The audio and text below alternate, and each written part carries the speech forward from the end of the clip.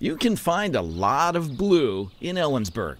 I like color, and that's the color I like. But there's only one Ellensburg Blue.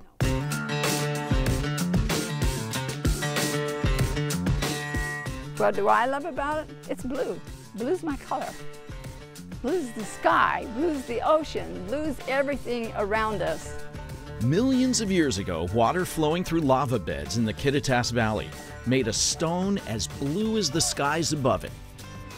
This particular stone is the third hardest gemstone in the world to find. That tells you how rare they are. For decades, Bernice Best has let people search for blues on her land, Rock and Tomahawk Ranch. Better to share and let them look with no guarantee that they're going to find a blue. The only thing I guarantee them is they're going to find a rock. Find anything good? $5 gets you all the blues you can find. Well, that could be, yeah. This rock hound traveled all the way from Olympia. Pretty excited about that. We'll see when I get home with the Dremel and see what's in there.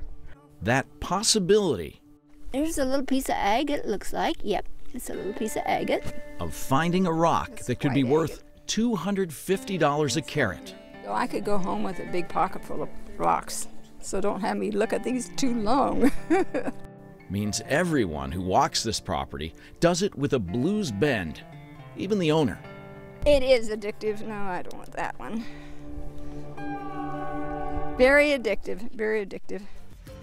Every year in April, after the snow melts, another bunch of blues emerges, hidden among the dusty stones on this land. There are people who would tell you there are none left. But in reality, the way they were brought here, there's more left. You just got to keep digging. And no matter what kind of blue you find out there, the search is always worthwhile. Finding the blue is always the benefit. But being out here, I mean, I wouldn't live anyplace else.